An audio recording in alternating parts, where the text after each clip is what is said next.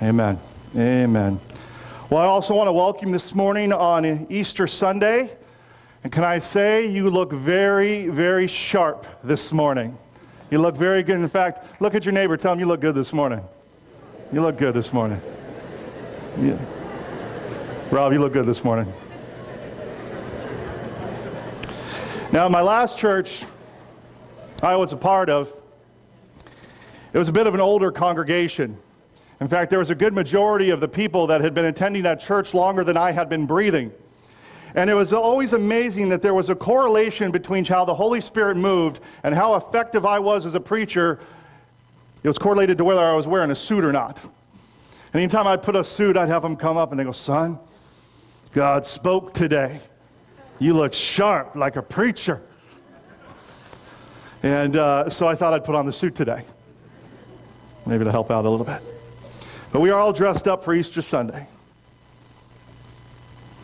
the day that the stone was rolled away, the day that the tomb was empty, the day that Mary went down hanging her head low to see Jesus, and she met an angel and said, and he said, "Why are you looking for the living among the dead?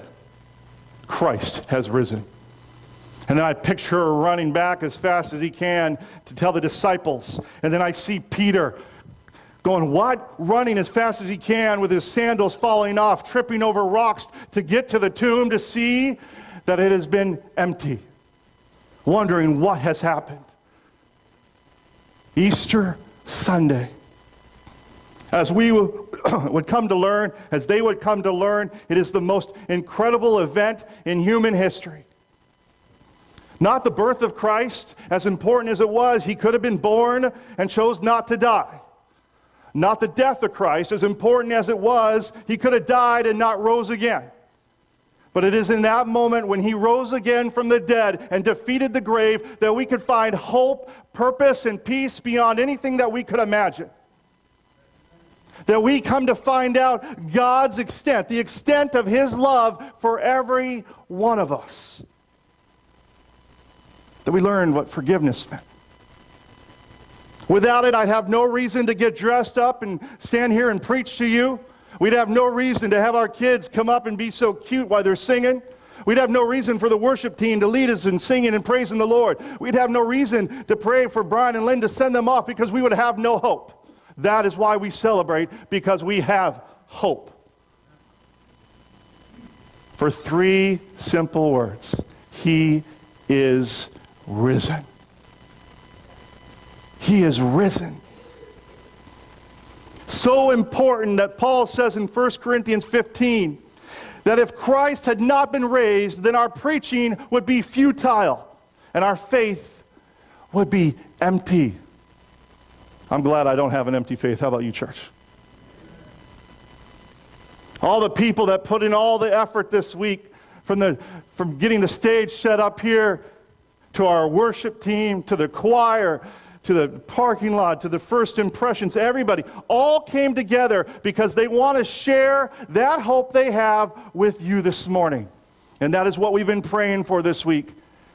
That today that we could introduce you to Jesus again, and maybe for the first time. Now with this said, with all this joy and all this excitement, celebrating the resurrection of Christ, it seems like the amount of people that believe in this incredible event seems to be getting smaller. You see it in the acts of our government. You see it in the entertainment that we choose. You see it in our schooling. You see it in our professions. You see it most in how we live our daily lives, what we set as our priorities.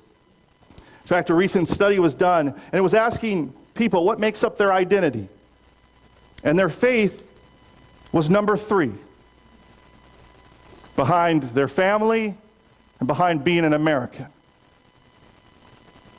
Now, being a patriot and loving my country is important. Loving my family is extremely important.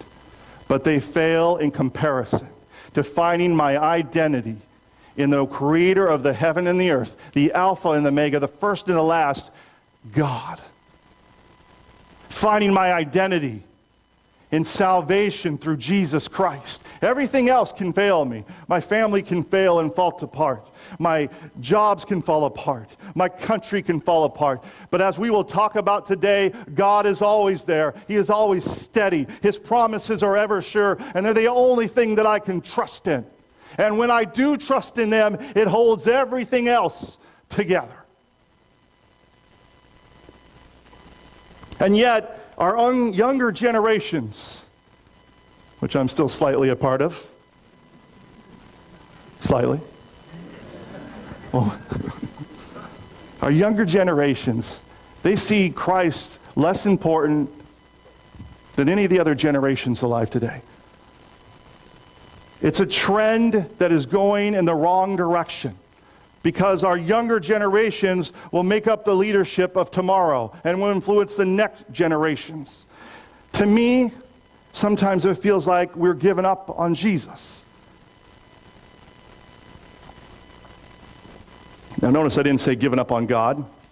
Most everybody believes in some kind of higher power. I didn't say giving up on faith, because we all live by faith. It's just a dependence of what we put our faith in. I did not say spirituality. More than ever, people consider themselves spiritual. I said I feel like we're giving up on Jesus.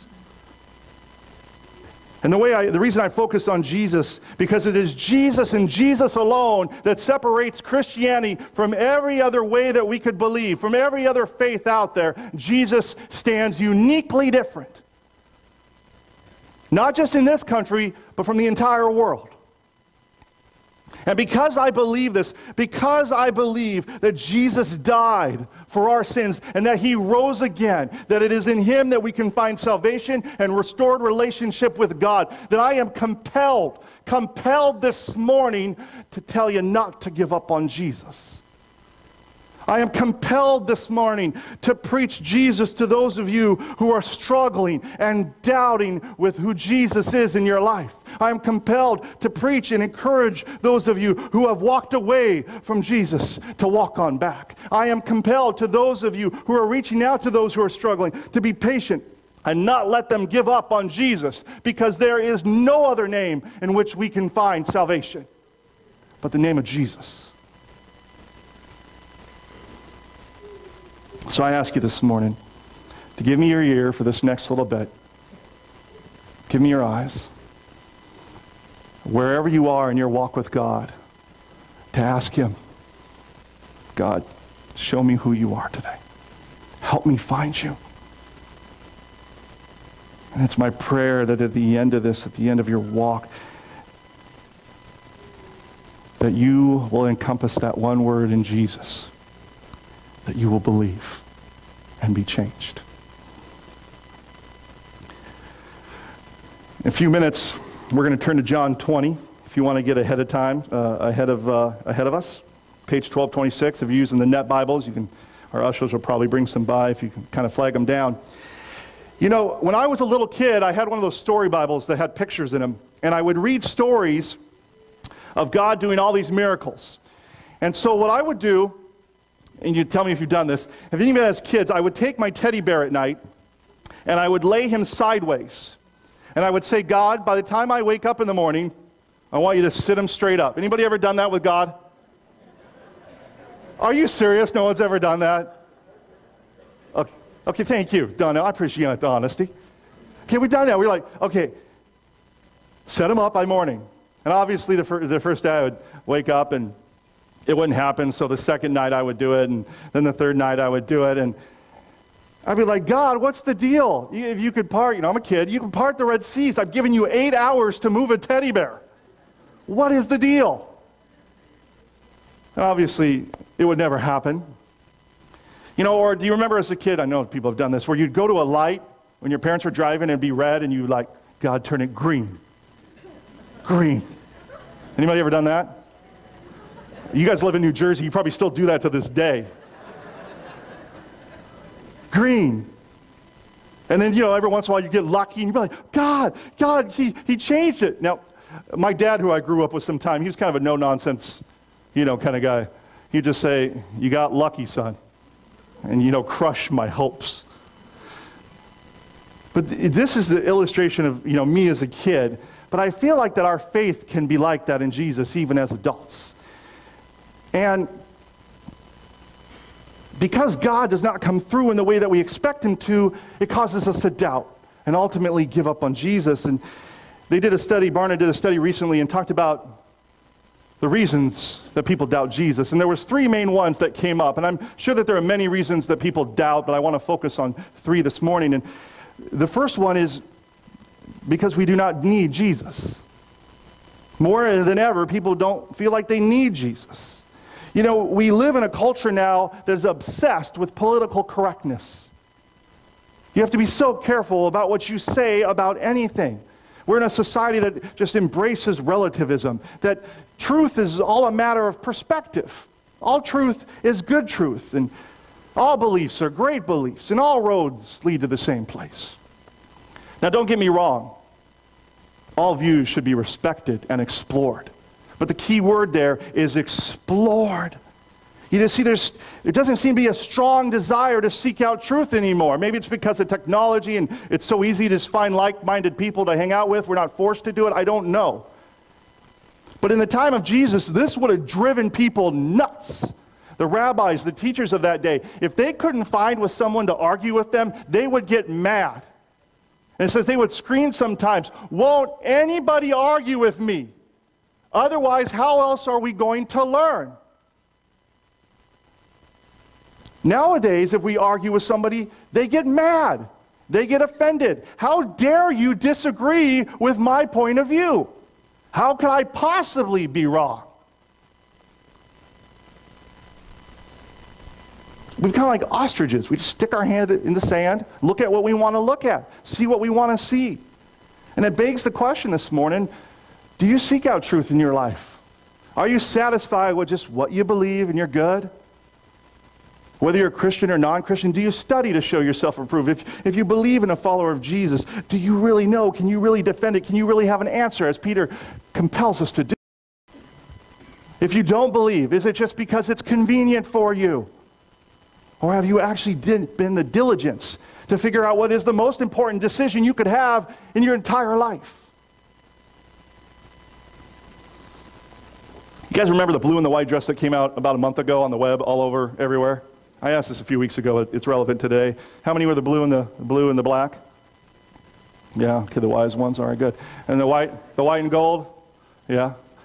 Yeah, and now, listen, when it comes to the idea of relativism, it would be the idea of saying, look, it doesn't matter.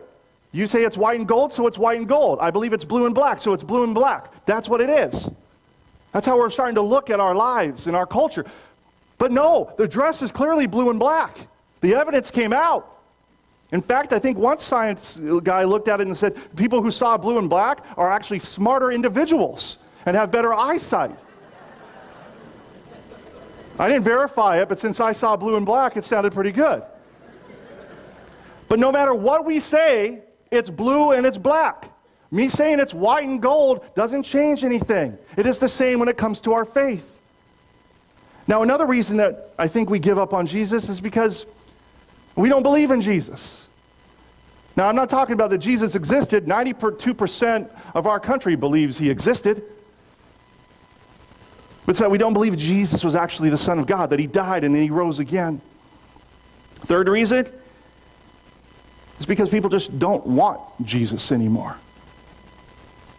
You know what? This is a special Sunday. It's Easter. We should do something fun and unique.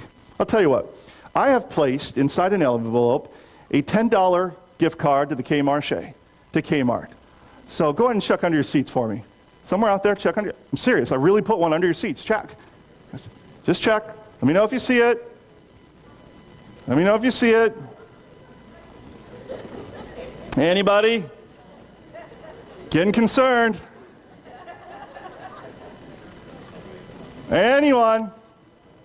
Maybe somebody over in this. Hey, I see somebody. I see someone. There we go. Hey, I hope I can come down here.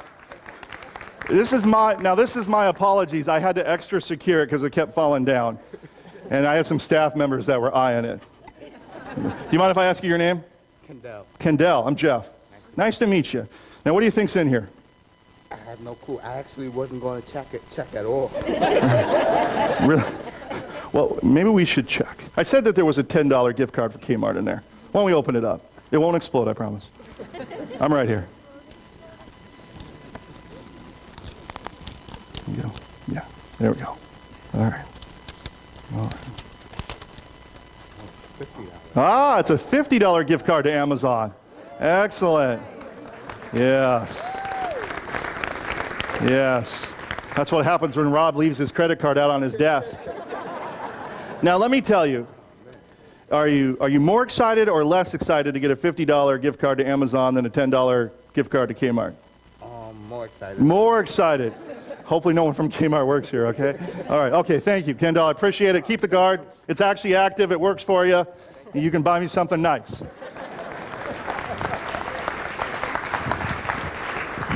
See, no matter how bad I preach, he's going to like me now. Now, the point of this is sometimes when we come to church, we have an expectation that we're going to get something. I told him a $10 gift card to Kmart. Sometimes when people come to church, like Noel had preached this when he was here in January, they expect that Jesus is going to make them healthy, wealthy, and wise. They call it the prosperity gospel. And then when it doesn't happen, they get mad. And they leave because it's not what they expected.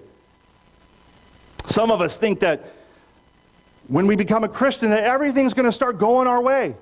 Peace and serenity. And when it doesn't go that way, because of those expectations, they can begin to doubt Jesus and walk away.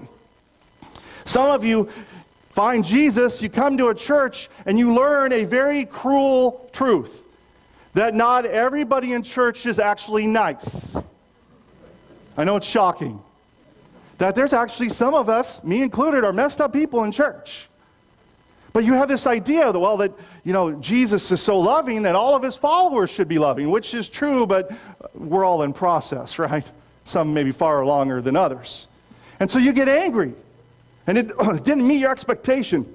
So I'm done with the church. I'll still believe in Jesus. But in the end, you end up alone. And your faith begins to dissipate. Because God never meant for faith in him to be something that was done alone, but with others. It begs that question that, what expectations do you have of Jesus? And where did they come from?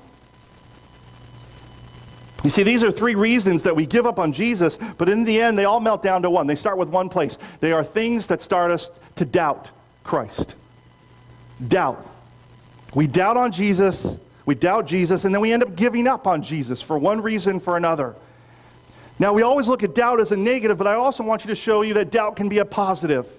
That doubt does not necessarily lead you away from Jesus or to the end of your faith, but it can lead you to Jesus. That it is the beginning of faith. Now, in the Bible, who's most famous for being a doubter? Doubting? Very good. Doubting Thomas. Now, as we turn to John chapter 20, let me give you some background here. You see, the disciples, we're going to talk about Thomas today, were meeting together in a secret room, and they were locked away. Jesus had just died. They were afraid what was going to happen to them. They're meeting together, and then suddenly, out of nowhere, with a locked door, Jesus just appears and blows them away. It tends to happen when you appear in a room that has a locked door. I haven't personally done it, but I imagine it's awesome. Maybe there's a noise that happens when he does it, like a swoosh, I don't know. But he just appears. And I got to imagine the disciples are just blown away. And he shows them their wounds, and they all rejoice because it's true. Now, the only problem is that Thomas was not there. Let's turn to verse 24. Now, Thomas, called Didymus, you guys are looking for a new name for your boy and you're pregnant, Didymus, there you go. One of the 12 was not with them when Jesus came. And the other type of disciples told him, "We've seen the Lord." But he replied, "Unless I see the wounds from the nails in the hands and put my finger into those wounds from the nails and put my hand into his side, I will never believe it." So what's the first thing we notice here? Verse 24. Thomas wasn't in church. You look at all the disciples together, it's clear Thomas was not in church. Thomas missed church. The power of Jesus he missed. The proof of Jesus he missed. The peace be with you he missed. You miss stuff when you're not in church. You miss stuff. And he wasn't there to experience it. Now seriously, I think we all know that this is the time that we would normally throw Thomas under the bus of doubt. We'd throw him under it, we'd roll over him, we'd back up, and we would roll over him again, maybe a couple more times. Thomas always gets such a bad rap. Even though he was not the only disciple who did not believe. And it's not like he wasn't committed. Earlier in John chapter 11, Jesus was going to see Lazarus because Lazarus just died. He was going to raise him from the dead. And Thomas said in there, let's go along with Jesus and we'll die with him. You know, because of the threats that were coming on Jesus. Now that may be a touch pessimistic. Hey, let's go with Jesus and maybe die too. But he was committed. Not many people that I would offer to go with if there was a chance of death. I think Thomas he just didn't understand what was going to happen. Later in John chapter 14, verse 5, as Jesus was trying to prepare them, say, here's what's coming down the road. I'm going to prepare a place for you. Thomas later says, I don't quite understand. Go where? How can I come? You see, they didn't all fully grasp Christ at this time. So now we give him a little credit. He was a follower. He's committed. Let's jump to verse 26 here. It says, 8 days later, the disciples were again together in the house. And this time, Thomas was with them. This time, Thomas was in church. And Jesus is going to show up.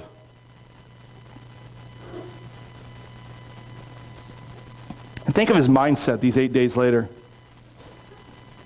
He followed Jesus all of these days. He saw Jesus bring Lazarus back. But this was unheard of that Jesus, he watched probably. Jesus died, put into the grave, his dead body wrapped. Can't blame him. I think we would all question.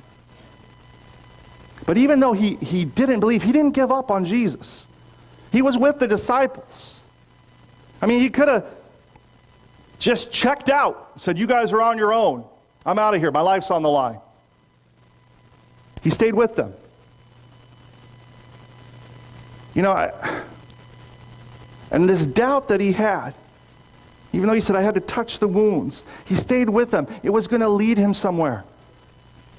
It was going to lead him to find Jesus, as we'll see in a few moments. Now, when you define doubt, it's considered a lack of certainty, a lack of conviction in something. A lack of conviction. And anytime you doubt anything, anytime you have a lack of conviction in something, you got one of two choices. Either you're going to give up, you're going to walk away from it, say, nah, this isn't for me, or you're going to investigate it and figure out if your doubts are true or if you're wrong. And we'll see what happens as Thomas sticks around to investigate what happens. Back to verse 26. He says, although the doors were locked, Jesus came and stood among them and said, once again, whoosh, into the locked room, peace be with you. I can only imagine what that was like as they're sitting around in fear again. Now some of the disciples are more excited and encouraged. They've seen Jesus. And look what happens. It says, he goes right to Thomas, and he said to Thomas, put your finger in here, examine my hands, extend your hand, and put it into my side. And he says, do not continue in your unbelief, but believe. And Thomas replied to him, my Lord, my God. And Jesus said to him, you have believed because you have seen me, but blessed are those people who have not seen and yet to believe. Notice this. This is key. It's easy to read over. He goes straight to Thomas. He goes straight to the one who wants to believe. He's not like a faith preacher that goes to Thomas, you do not have enough faith, so you do not get to see. You cannot be healed. Pull out his hanky. You cannot be healed. You don't have enough faith. I'm sure you've seen him on TV. Got to have faith. And afterwards, I'll sell you this hanky that's been prayed over with holy oil and sell it to you to make your prayers come. No. He goes straight to Thomas. Touch my hands. Touch my side. This is very key right here. I want you to hear this. Jesus gave Thomas exactly what he needed to believe. He gave Thomas what he needed to believe. You see, sometimes we look at Christianity as this blind faith that we're just walking off the end of the pier hoping there's a boat at the end. But that is not the kind of faith that we are called to. There is evidence for what we believe. I wish we had time to go through it. That's why Peter says, always be ready to give an answer. Know what you believe, why you believe, because it is worth believing in. And you can't say, well, that's great, there's evidence and stuff, but I'm just not a person of faith. We're all people of faith. Every one of us. We're all filled with faith. And that doubt shows. When doubt comes, it shows where our faith is and our faith is not. For those who believe in Christ and follow Him, their faith is in Him because they doubt in their own ability. They doubt who they are outside of God, their Creator. Those who have no need for faith, they doubt in God. And they believe, I'm God enough, I can handle it on my own, my faith is in me. Simple as that. Why do you think Jesus, in the Garden of Eden, God said, don't eat of the one fruit, the tree of the knowledge of good and evil? Why? Because when they ate, that would bring self-awareness. To understand the difference from good and wrong. And with self-awareness comes self-importance. And then once there's self-importance, there's self-worship, and it gets us to where we are here today.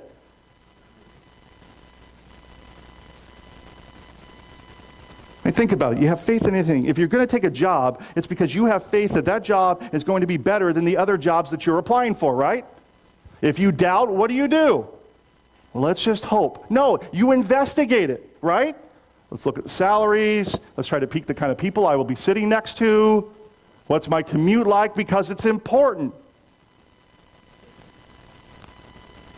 And then those doubts of the other jobs are saying, I don't think the job's going to be as good as this one. You see, doubt is not bad in itself. It's what you do with that doubt. What does it drive you to? When we doubt Jesus, like Thomas did, are we going to find it important enough to investigate it? Are we just going to stick around? Or are we going to just flee and go our own way and be done with it? It's too important of a topic for us just to brush away like most of society does. And I encourage you this morning, whatever unanswered questions, you, like Thomas, that you have, don't just brush them aside. Don't let them go unanswered. Don't let this doubt that you have turn into this unsettled cynicism. Investigate it for yourself. Take the time. It's the most important decision you can ever make in your life because it reaches into every aspect of your life and those around you.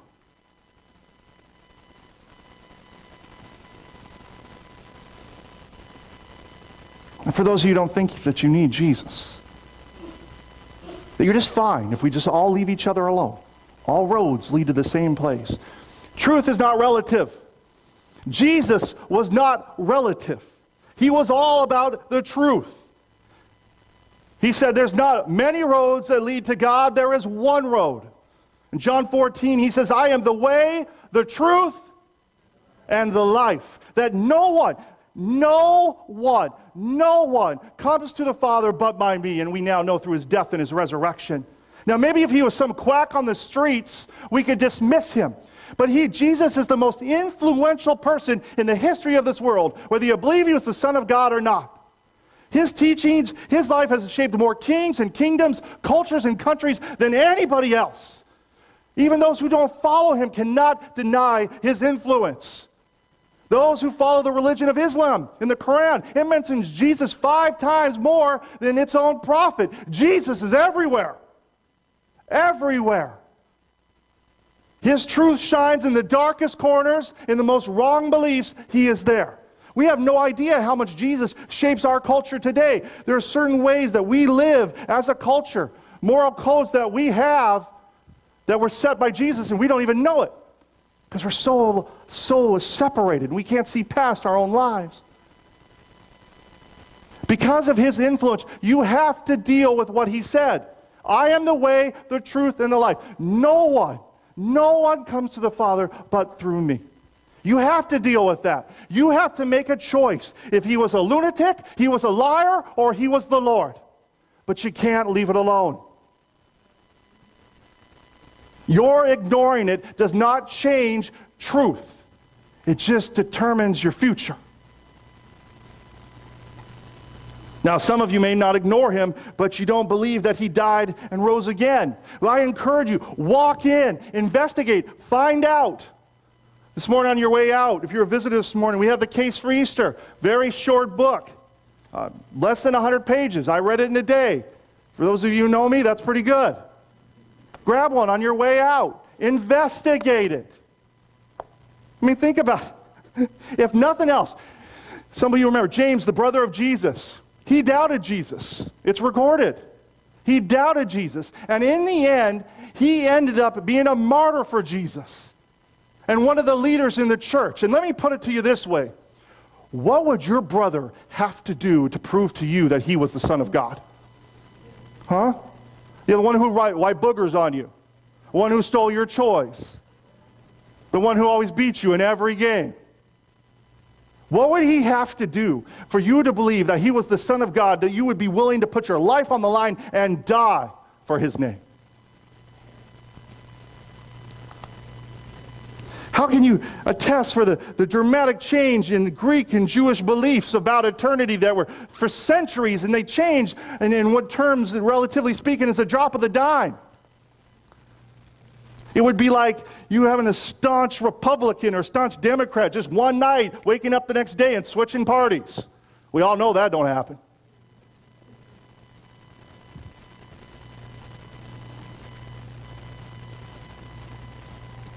Now, maybe he didn't die. Maybe he never really died. Let me tell you, it's recorded of him being on the cross, even outside of Scripture, him dying in that way. And if he had spikes in his hands, if he was cut in his side, if he was beat with a whip with glass and metal shards and a crown of thorns, is that the type of person, do you think the disciples would have rallied behind it until the death of till they died for him? Many tortured? So he's laying there, limping. I am the way. Barely able to move with the beating that he took? No, I don't think so. Maybe it was a hoax. I don't know a lot of people that die for a hoax. Maybe they were delusional. Problem is, most delusional people, they withdraw. Christians engaged.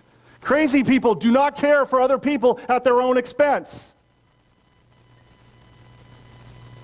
This is just scratching the surface. Now, some of you, maybe you believe, but you just don't want Jesus because of the false expectations. Maybe you were told Jesus was going to be something else in your life other than he was. AC said this best, one of our sound gentlemen. He said that some people base their relationship with Jesus on their relationships with other individuals. That if other people treat them poorly, that means Jesus treats them poorly. They never take the time, that they don't have anything to do with each other. Just because this person in the church was a jerk to me, it doesn't mean that Jesus does not love and care for me.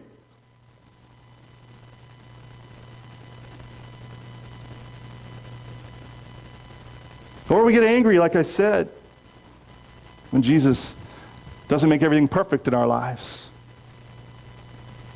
But that's not what he says in Scripture. He says he'll promise he'll be there when we're going through the rough stuff. One author puts it, for us to have faith in something is to meet our expectations. And the problem is that a lot of us put the wrong expectations on Jesus. And when those expectations are not met, you have one of two choices. Either you walk away angry and upset, or you investigate, where did those expectations come from? But you got to take the steps to investigate. Don't give up on Jesus. Whatever the reason, one I mentioned or one I have not mentioned, don't give up on Jesus. Do not let doubt be the end of your faith, but let it be the beginning. And I'm not saying that you have to believe overnight, but you should want to believe that this is true. Sometimes we go around not wanting to believe it's true. You should want to, because it changes everything. It means you're not some science mistake. It means you're not some witless spirit, a biological mutation. It means you were made by the Creator of the heavens and the earth, and you were made in the image of God with gifts and purposes to make a difference for all of eternity. Don't give up on Jesus. So I'll tell you right now, He has not given up on you. We read in Jude 22, it talks about having mercy on those who doubt. And look what He did with Thomas. Just like with Thomas, Jesus has room for your doubt. He has room for your doubt. He has patience for your doubt, but He's not going to force you. That's why it's a relationship. You got to choose to investigate and not walk away. And if you do not walk away, hear me now, and people in this room will testify this. I promise you, He will give you what you need to believe. Not what you want or think you need to believe, but what you actually need to believe. He says, blessed are the people who have not seen and yet believe, Jesus does. You see, often what we think we need to believe in our natural eyes, we think that's what we need for belief. But Jesus knew that what we could see with our eyes or hear with our ears, it would be not enough to carry us through the hardships of life, because our relationship with Him would be attached to this physical being in front of us. He knew that it was only by the Spirit of God inside us that goes with us everywhere we go, and in every moment would be strong enough to keep us close to Him as we go through the trials of life. And it's all in an effort that one day we will be like Thomas, who says, my Lord and my God. It is my prayer this morning that you would call upon the name of the Lord. That you would today put your faith and your trust in Jesus Christ. Some of you have given up this morning because you think that Jesus has given up on you. You've been gone too long and done too much. But let me tell you right now, if you had did too much, Jesus would still be in the grave. If your sin was that powerful, He wouldn't be risen again, and we wouldn't be celebrating. So you have never gone too much. You've never done too much. I heard it described this way, that our lives are like a very thin wall that we are walking. And they're like three lives, three men walking on that wall. The first man's name is fact. The second man's name is faith. And the third man's name is feeling. And in life, we're such a narrow walk that as long as faith keeps his eyes on fact, we're good and we keep moving. But it's in that moment that faith turns around and starts looking at feeling that we start to wobble, we start to fall. And what do we read in Jeremiah? That our heart, that our feelings are so deceitful. So what do we do in those times that we think, Jesus is done with me, there's no way I can come back? We looked at fact. We looked at fact. We looked back in the book of Jonah. Remember, we did our Jonah series.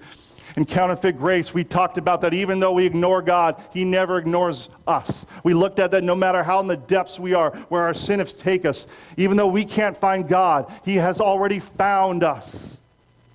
We read in Philippians 2 that it is God who's at work in us for His good pleasure. The same God that died for you while you're still a sinner does not give up on you now. Believe. Want to believe. Close your eyes with me this morning. Bow your heads.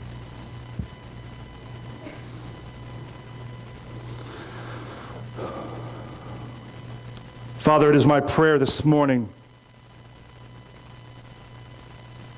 for Jesus to reach into the lives of these people here that have never called upon the name of the Lord.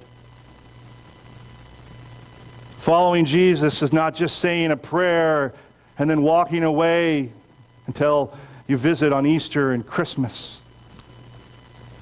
It is a posture, a change in your life where you believe in Jesus, His death and His resurrection. You repent for not following Him, and you choose to follow Him the rest of your days.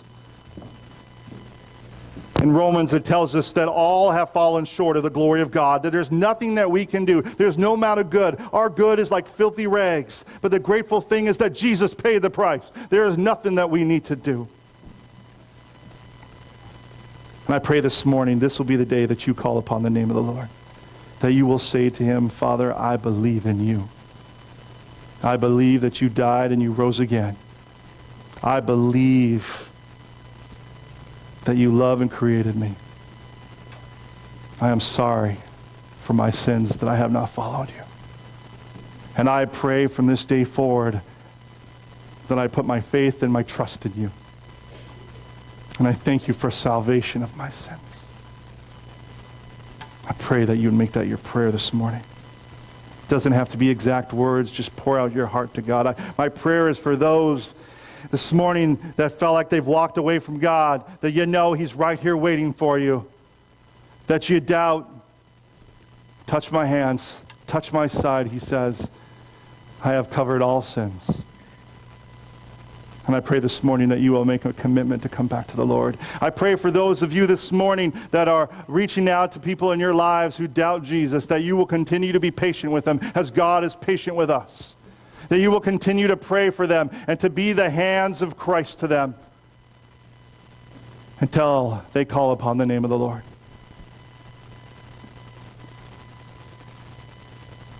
I pray for those of you today, you're still just trying to figure things out. I don't know. You're saying, I pray, pray this simple prayer, Lord, help me to know who you are.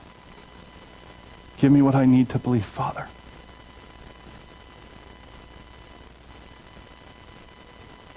We thank you for your Spirit, Father. We thank you for the power of your good book. I pray as the doubts come this week that we will turn to your word. That the doubts come this week that we will come back to church. When the doubts come this week that we will learn that we need brothers and sisters in a life group around us. Father, that we will investigate, that we will press in when we doubt and not pull away, and it will be for the glory of your name, and that people around us will see it and they will praise the Lord. In Jesus' name, amen.